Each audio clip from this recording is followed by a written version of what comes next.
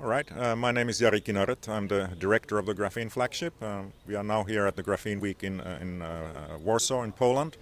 About halfway through, quite a lot of interesting presentations, a lot of interesting meetings. We had a meeting of our Strategic Advisory Council yesterday, getting some good advice, and tomorrow there's the Executive Board meeting.